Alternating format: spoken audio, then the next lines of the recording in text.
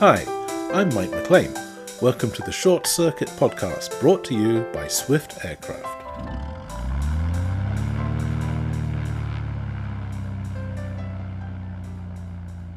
In this series, we'll be chatting with a variety of people from all walks of life, but who all have one thing in common: aviation. We'll discuss how and why they got into aviation, what or who inspired them, and what they would say to encourage young people to get involved. Flight fascinates many of us, and our guests will explain why they are compelled to look to the sky.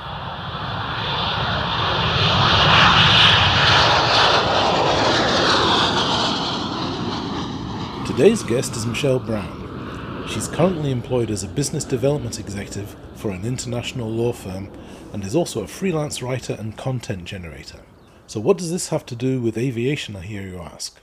Well, I first met Michelle about 10 years ago on a windy airfield in Northamptonshire. She was a fearless teenager out trying to generate support for a group of youngsters who were funding and building their own aircraft as a STEM project. Her self-confidence and enthusiasm were remarkable, and it was obvious that this young lady was going to be one of those people who definitely stand out from the crowd.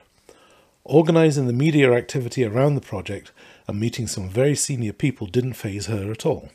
Over the years, I've kept in touch and watched her progress and development with interest.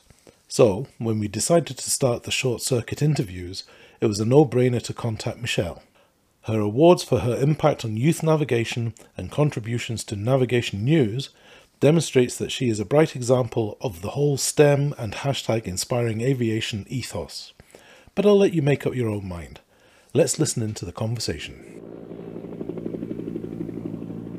Good afternoon, Michelle. Is it Michelle Chloe Brown or just Michelle Brown? So Chloe is my middle name, Right, and depending on the publication, depends whether or not my middle name gets printed, but you can call me whatever you like. okay. So, yes, it's been a long time, as I just said, it's been a long time since we spoke. Um, and so we're going to ask a few questions. We're going to have a bit of a chat, and I'll let you do most of the talking, because Okay. you're the interesting person here. So I've got a few questions just to keep us on track. So we'll start off with the first one, and that is basically, who are you and what do you have to do with aviation? I feel like that's always a very difficult question to answer. As you've said, my name's Michelle. I maybe could be classed as an aviation enthusiast. I grew up around aircraft. At the age of 13, I was involved with a charity called the Spirit of Ghoul, and we built a fully functioning Sherwood Ranger XP, which is a type of biplane with folding wings.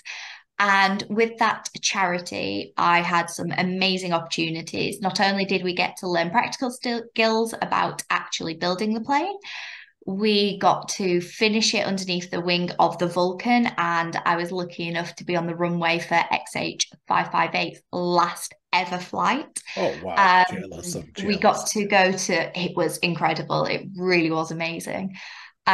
We've been to lots and lots of air shows. We've been to Sywell, the LA Rally, Telford, Waddington. So I've been all around the country. And yeah, so I suppose that's my aviation tie. Unfortunately, the charity no longer does the aviation side. We're currently renovating a boat. Um, so I don't really have much to do with aviation anymore. However, I am the co-chair of the Royal Institute of Navigation's Younger Members Group. So I've kind of switched from aviation to kind of more the navigation side, and I write in their bi-monthly magazine. I help with their social medias. I co-chair the Younger Members Group, and I also sit on their Council Membership and Fellows Committee and their Heritage Committee. Wow. Okay.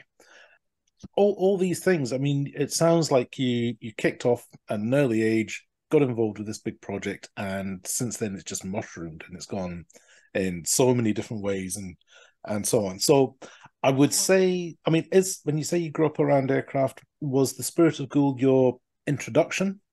That Yes. that was your first the Um, first thing you knew. I'd I'd kind of been around aircraft as a normal person would. And when you get to go on holiday and you always Yeah. find it really cool, kind of seeing the aircraft anytime the army was around, because we have quite a few flight paths over where I live, so there's often really low flying aircraft. So you'd always kind of look up and go, "Oh, that's cool."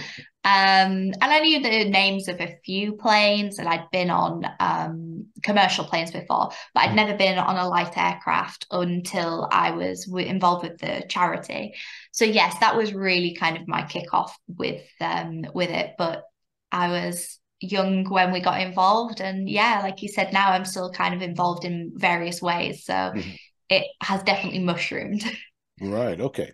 So, I mean, you've covered quite a few things already, just in that whole thing. So, in your positions now, would you say that your involvement with the Spirit of Gould project was that instrumental, or how much of an effect do you reckon that had on your future? So, if you went back to your 13-year-old self now and said, by the way, in 10 years' time or 20 years' time or whatever, you're going to be doing this and that and so on. What would your younger self say to you? You know, would you be amazed, or would you be surprised, or would you be, yeah, yeah, obvious, or This is going to be a really controversial answer. oh, go ahead. So I hope you're ready for this one. I think that the project was so successful in my development years that I now feel like I don't achieve anything in life. Wow. Because you think of that as a highlight. Oh, absolutely. I mean, at the age of 13, 14, I was winning awards with Breitling, with the Royal Institute of Navigation. I was traveling across the country representing the charity at air shows, at meetings, at various different places. I was scouted to write for the Light Aircraft Association and then the Royal Institute of Navigation. I got to do so many amazing things that when I was younger, I thought, I'm going to be a journalist. I'm going to do this. I can do anything that I want. And now that, I mean, I never wanted to be an engineer or a pilot or anything Mm. like that. Don't get me wrong, media and communications has always been my passion. But I look at myself now and I think I've not been on holiday.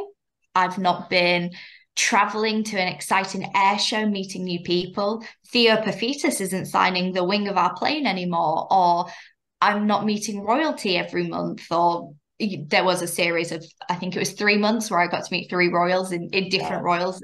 It was amazing. So yeah, like I did so much. And then because of my age, everyone kind of bigged it up a little bit. And there's just like, oh, she's 14 and she's doing this. She's 15. She's finally getting publicized. And now I feel like I've done nothing. The only thing that I think is a major achievement since the Spirit of Gould kind of stopped with the aviation side was that I pitched an idea to Your Horse, which is one of the top leading magazines in the UK, and basically rewrote an article that I did for the Royal Institute of Navigation and made that as a 3-page spread on the importance of horses' whiskers. Right. And that was kind of a passion project for me. But that was in 2020. And I look at myself now and I think, what have I done? Yes, I get to work in London and I'm hybrid, so I get to stay at home in Yorkshire with the horses and then travel to London a few times a month. But I don't really feel like I do anything cool anymore. Yeah, doing something cool. Well, I mean, okay, so the last couple of years with COVID and all the rest of it has put us, I think that's put a damper on everybody's life and development and careers and all that sort of thing. So I wouldn't single yourself out or beat yourself up about that too much just now. Um, but yeah, I mean, I think coming from where you were and sort of exploding into that scene must have been just such a bright light, such a contrast from where you were. It's difficult, I think, to maintain that level as you get into adulthood. But I mean, yeah, I mean, if you're writing articles for magazines, if you're sitting on these chairs and these committees and these boards, I mean, you have to recognize that I wouldn't have been doing this if I hadn't been doing that before. Oh, And absolutely. yeah, It has everything that I'm doing now has spiraled from that charity and yeah, from the opportunities that I got with there. Um, life's just not as exciting when you grow old. Oh, tell me about that. Yes, I think that's more of a function of getting old. But you're not old. Good grief! I mean, when you Really? get to I'm my age, 25 next year. good grief, grief. If I could be 25 again, but that's a different conversation, a different podcast, I think. But no, that's wonderful. So the whole STEM thing. I mean, did you find that when you were doing the Spirit of Cool, was it a formal STEM thing, or was it just the passion of the people involved, and it was like, okay, we're just going to do this, despite the system? The conception of the charity always makes me laugh. Jack, who was the chairman and kind of the driving force behind everything, he went to the RAF because he was working with the cadets and said, let's build a plane. You know, the vigilance have all been grounded. We can't fly. This would be an amazing opportunity to teach them skills, especially if people are wanting to be engineers, and then we can get them flying. And the RAF basically said, no. So he went, fine, I'll do it myself. And he did. Right. So yeah, he's been amazing in the fact that he's a true example of if you want to do something, do it and never let anyone tell you no. Like if you know this could work and if this is something you're really passionate about, don't take no for an answer. And yeah, that really paid off. Yeah, the charity was just fantastic. It really was. And the STEM kind of formality wasn't there because we weren't structured. We weren't a school. We weren't with the RAF, and you have to set a set curriculum. Our goal was finishing the plane, and teaching and learning things on the way was a major part of it. Obviously, we had to be trained on how to use tools safely because we use three of the four components in aviation engineering. So we use aluminium, plywood, fiberglass, and as everybody who has ever touched fiberglass knows, when you sand it, it is so itchy if you get it on yourself. So it just gets everywhere. I don't know how. It's just clouds everywhere. So yeah, we had to be taught about safety. And then with the Royal Institute of Navigation's Top Nav, where we had to learn old school navigation without GPS, there were things that we got to do where we'd learned skills, but it wasn't like a set formula. And I think that worked really well because a lot of the people that were involved in the project were not necessarily academic. Mm-hmm. I use that term very loosely because, as everyone knows, there are different types of learning. People can be a lot more hands-on, and then other people are a lot more, oh, let me have a look at a book. Everyone learns differently. So I think it was really nice giving the outlet to the people who were not book smart to learn, and it showed that they had the intelligence, they had the capability because they could do it, and they picked it up so quickly. So I think it was a great thing for them and their confidence and the fact that they got to learn in a different manner.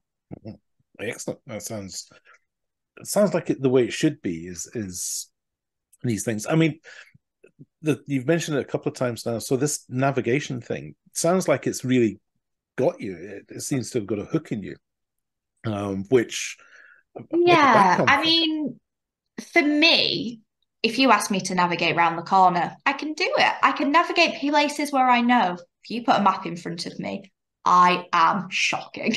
I really am a terrible advocate for navigation. I really clicked with the group. The team that work there are incredible. And the members, you get so many stories because they're from all walks of life. You have young people, you have people in their early career who are working for startups and really cool new technology. And then you've got the military side and the captains, and then the retired gentlemen who, or ladies, who have stories about life that just seem so fascinating, and like it doesn't seem like you're in the same world as them because of their stories and how much things have changed. Mhm. So for me, RIN have hooked me, but it's more about the people than the topic. I mean, I will advocate for navigation all day long because it is so important, but I'm a very bad example.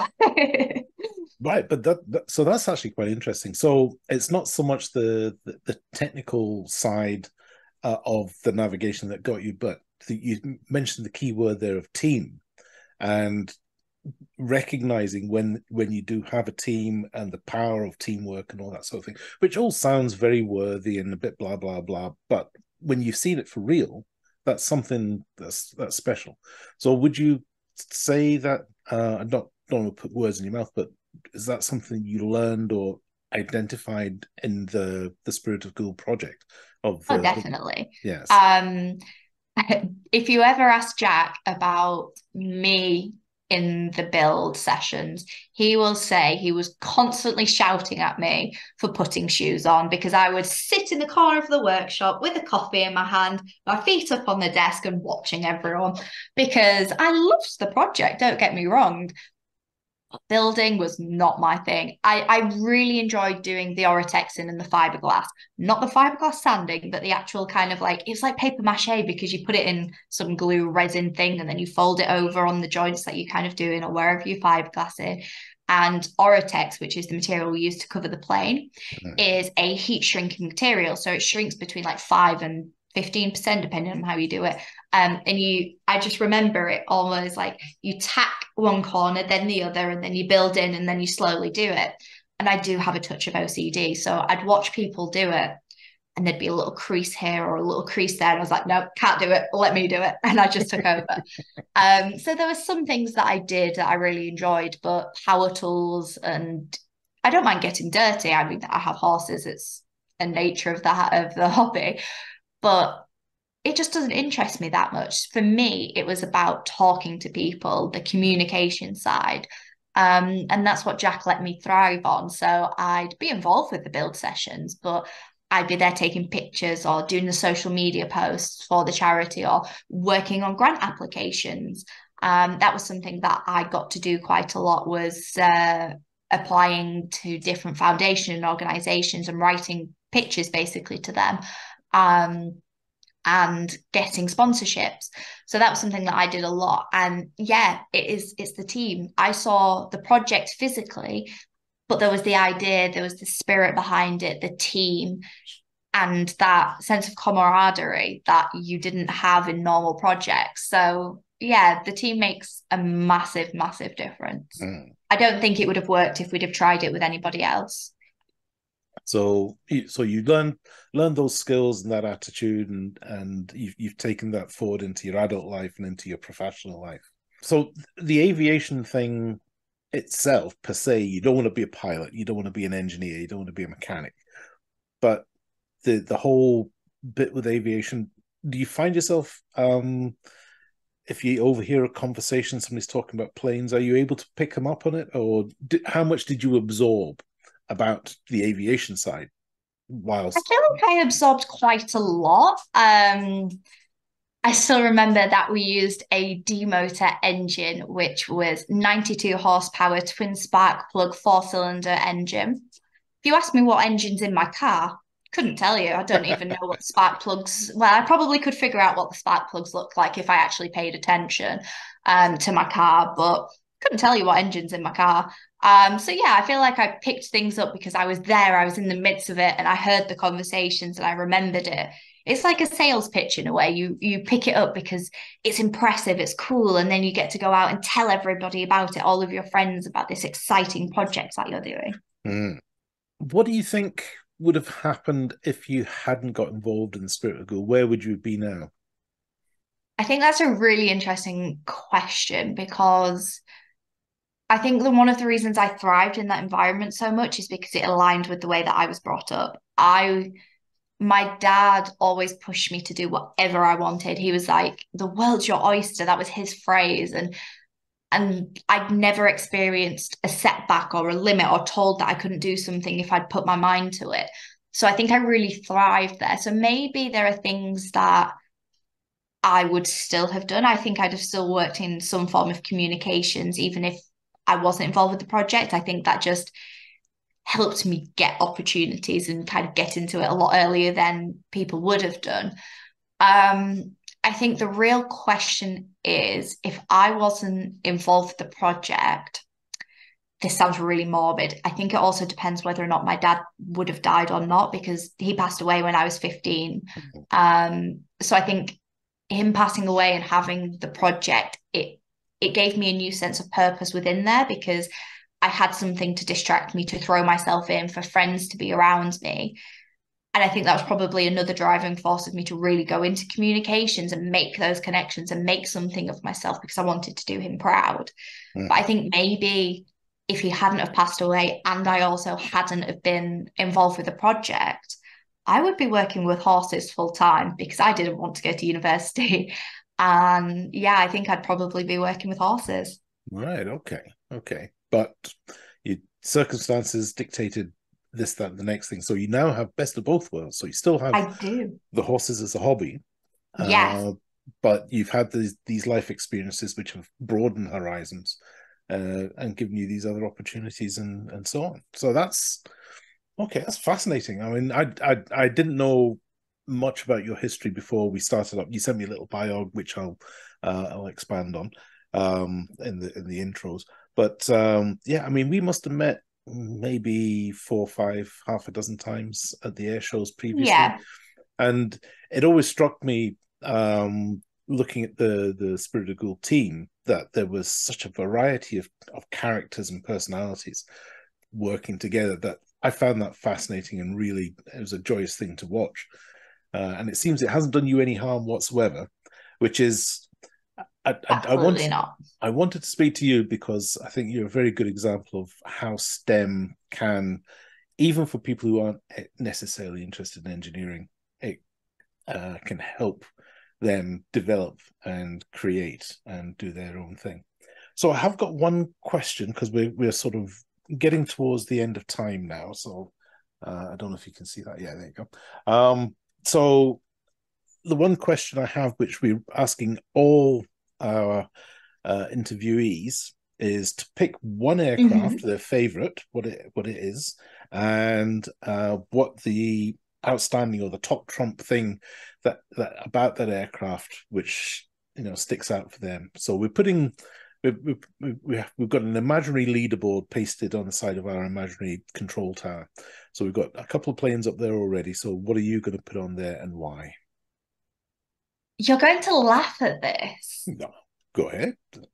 So, my favorite aircraft is probably a Robin. And it's because when we was building the plane, we used to go to Breton. We had some chevrons, which are light aircraft, Mm-hmm. well, microlights, and we used to fly them. And in the hangar, there was this Robin that had like a sparkly burgundy color with some white stripes, and it had cream leather seats in, and it was beautiful. And I Right. always remember saying, "That's the plane that I want." Um, I never flew in it. I really wish I did. I never flew in it, but I think it was a four-seater. It was beautiful, absolutely beautiful. Um, so I think that would probably be it. However, if the Vans or Rans R7 had a better interior, it would be that because there was a guy called Mark Turner who took me up in his plane and it was aerobatic capabilities.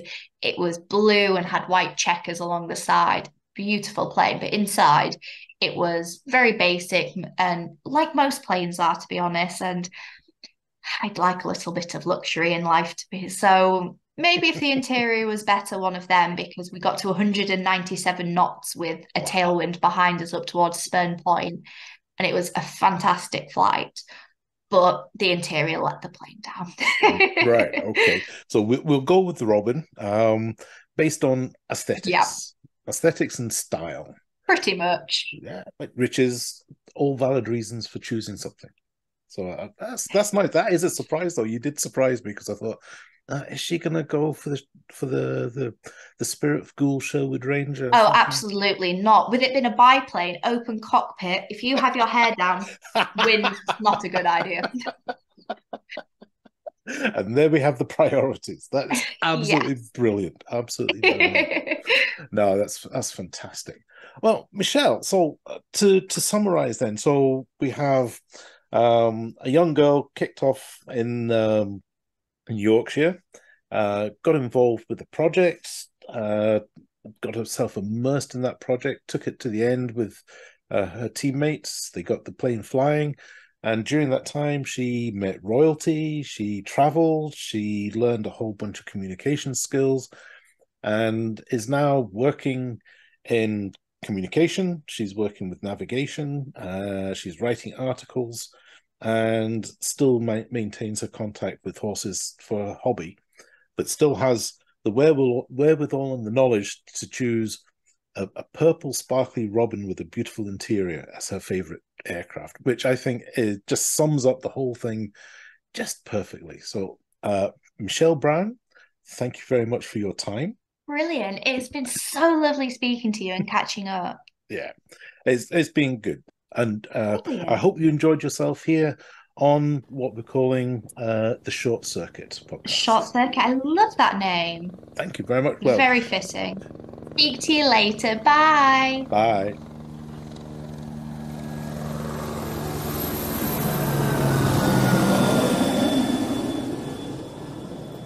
So that was Michelle Brown. I found our chat quite remarkable and revealing. The impact of getting involved with a STEM project is obvious, even though she is more inclined to the arts and communication side of things rather than the technical aspects. The support of the group and the focus provided by the project was fundamental during a difficult period of her life, and the experience has helped her mature into a successful young woman with drive, determination, and the confidence to forge her way in life. While writing, public relations, and media activity might not be obvious aspects of aviation, the involvement with STEM and the mentoring of those passionate about flight had a profound effect. Those skills have transferred directly into her career, and her activity with the Royal Institute of Navigation will not have gone unnoticed.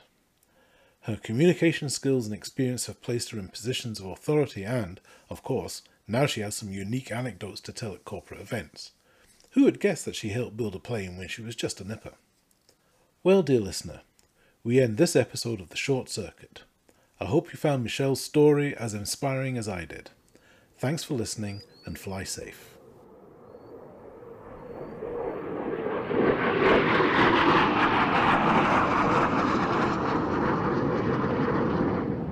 You have been listening to The Short Circuit, presented by Mike McLean and sponsored by Swift Aircraft with the hashtag Inspiring Aviation.